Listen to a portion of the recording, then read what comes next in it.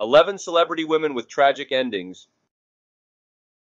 The pain we experience when beloved celebrities' lives are abruptly cut short can frequently catch us off guard.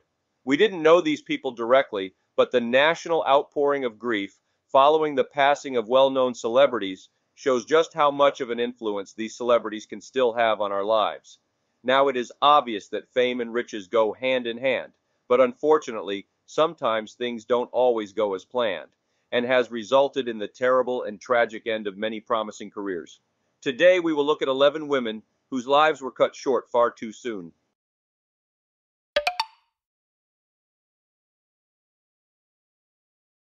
Marilyn Monroe, arguably the most recognizable American actress, singer, sex idol, and model in history, passed away in her 30s. Monroe was raised in foster homes and had modest beginnings before landing a modeling job that launched her acting career. In the late 1940s and early 1950s, Monroe's career took off, and in 1953 she appeared on the cover of the inaugural Playboy issue. Monroe had 3 marriages and had love relationships with a number of well-known men, including Marlon Brando, Frank Sinatra, Robert F. Kennedy, and President John F. Kennedy. Although Monroe's brilliant career made it seem glamorous, her later years were not as spectacular. On the evening of August 4, 1962, Marilyn Monroe died at age 36 of a barbiturate overdose inside her home at 12305 Fifth Helena Drive in Brentwood, Los Angeles, California. Her body was discovered before dawn the following morning on August 5th. A tragic end to such a promising career. And Marilyn Monroe's legacy lives on as she is still loved by millions. And many still wonder to this day what really happened.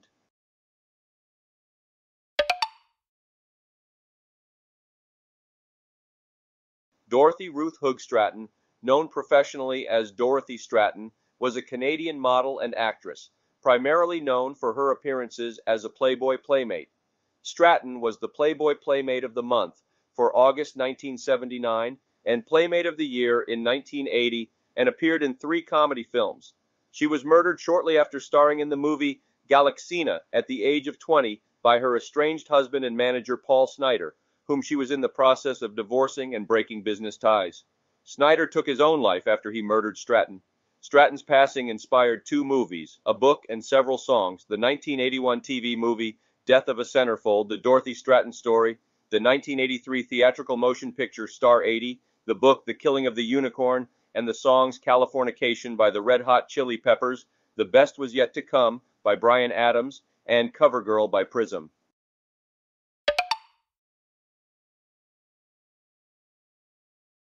Amy Winehouse was a British singer and songwriter who was born in London, England on September 14, 1983. She sang in a variety of musical styles, such as soul, jazz, and rhythm and blues, with a rich, expressive contralto voice. She learned to play the guitar at age 13 after being influenced by her family's appreciation of jazz and music. She joined 19 Management, run by Simon Fuller, in 2002, and produced a handful of songs before inking a publishing contract with EMI. She gained notoriety in 2006 with the release of her critically acclaimed and Grammy Award-winning album Back to Black, but her personal life was plagued by substance addiction issues, erratic conduct, and a tumultuous marriage. At the age of 27, she passed away from alcohol poisoning on July 23, 2011. After her death, the singer broke the Guinness World Record for the most songs by a woman to simultaneously appear on the singles chart.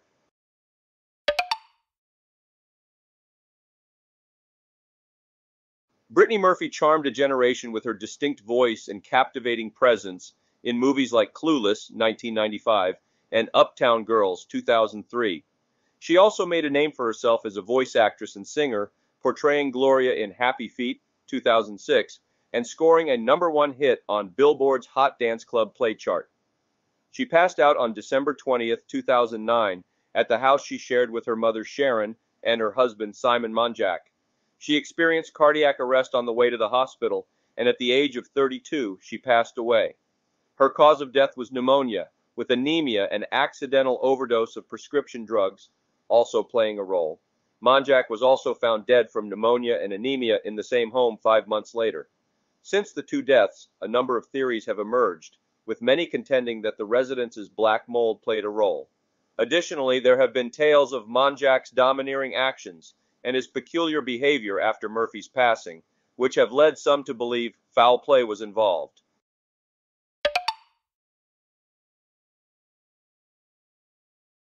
The late Dana Plato was originally an ice skating Olympian candidate, but she is best known for her portrayal of Kimberly Drummond on Different Strokes. Sadly, following that sitcom, her career took a turn for the worst, and she spent the years that followed doing drugs, getting into legal trouble, and making bad financial decisions. At 34 years old, she overdosed on drugs and died on May 8, 1999. Her 25-year-old son passed away from a self-inflicted gunshot wound 11 years later. Her co-stars from Strokes also had difficulties. Gary Coleman passed away on May 28, 2010, at the age of 42, after falling in his home. Tragic ends to once thriving careers.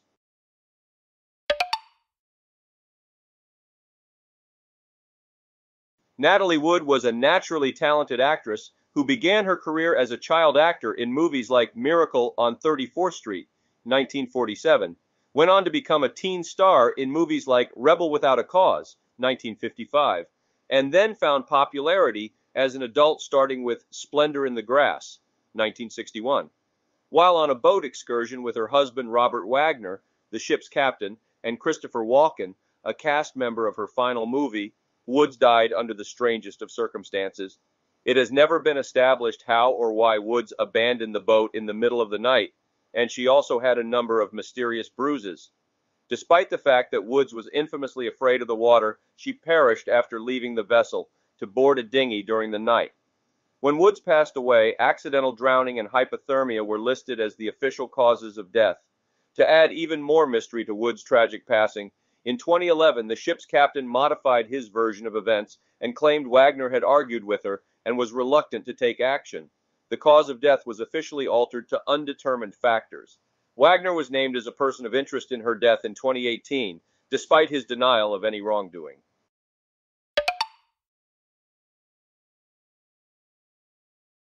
Judy Garland, one of the greats of the golden age of Hollywood, Garland won the hearts of millions with her singing, dancing, and acting in timeless classics like The Wizard of Oz, 1939, Meet Me in St. Louis, 1944, and A Star is Born, 1954. She had popularity performing live, selling out shows at the London Palladium and the Palace Theatre in New York City, where she set attendance records. Garland, like many successful child stars, struggled with substance abuse, dysfunctional relationships, and bad financial decisions in her personal life. At the age of 47, Garland was discovered dead in the bathtub of her rented London house. A barbiturate accidental overdose was the cause of death.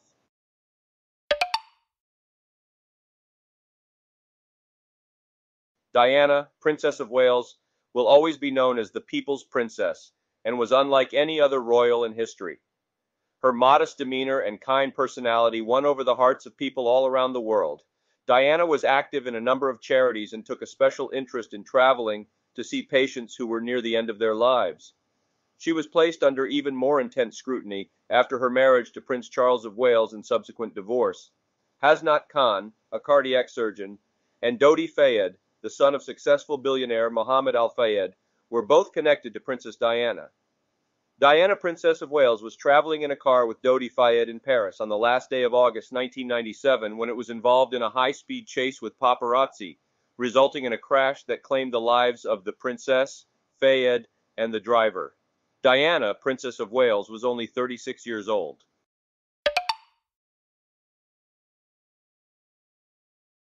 Christina Grimmie was an American singer, songwriter, actress, and YouTuber. Tina and Albert Grimmie welcomed their daughter into the world on March 12, 1994, in the town of Marlton, New Jersey. Both of her parents were employed at Verizon Communications. Her mother worked as a receptionist up to the time she was diagnosed with breast cancer. Marcus, Christina's older brother, was the one who handled all of her road management responsibilities. After uploading cover versions of well-known songs to her YouTube channel, Christina gained a significant following. Her notoriety grew after she competed in the NBC singing competition The Voice, in which she finished in second place. Grimmie tragically passed away on June 10, 2016, after a fan with a mental illness opened fire on her after a concert in Orlando, Florida.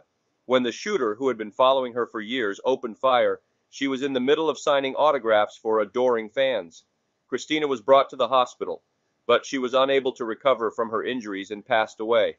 Another heartbreaking conclusion to a career that held so much promise. She was only 22 years old. American actress and comedian Michelle Thomas was born in Brookline, Massachusetts. She was the daughter of Dennis and Finjar Thomas, who were both active in the entertainment industry. Her mother worked on stage while her father was a saxophonist and founding member of the band Kool and the Gang. She took after both of her parents.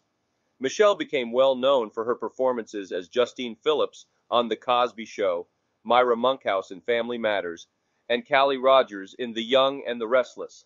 Additionally, when she was younger, she competed in and won a number of beauty pageants.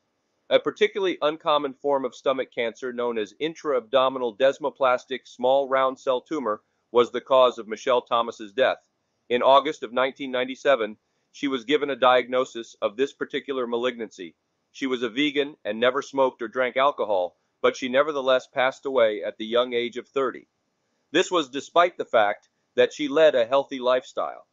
This unfortunate conclusion to such a bright career exemplifies the fact that calamity can befall anybody, anywhere, at any moment. Gilda Radner first garnered recognition as a member of the original cast of Saturday Night Live, for which she was awarded an Emmy in 1978 for performing characters such as Roseanne Roseannadanna and Baba Wawa. Radner is now considered to be one of the most prominent female comedians in the history of the comedy industry. During the filming of a movie in 1985 with her husband Gene Wilder, Radner began to experience exhaustion and pain. It would be several months before she was given a diagnosis of stage 4 ovarian cancer. She had surgery, chemotherapy, and radiation therapy over the course of the subsequent 2 years, all of which she describes in detail in her memoir titled, "It's Always Something." She was able to go into remission for a period of time, but unfortunately the illness returned, and she passed away at the age of 42. After her death, she was awarded the Grammy for Best Spoken Word Recording for her song, "It's Always Something." Radner had multiple family members who had passed away from ovarian cancer, but early on, doctors were unable to establish this relationship. Her passing brought attention to the significance of early detection and familial history in cancer cases.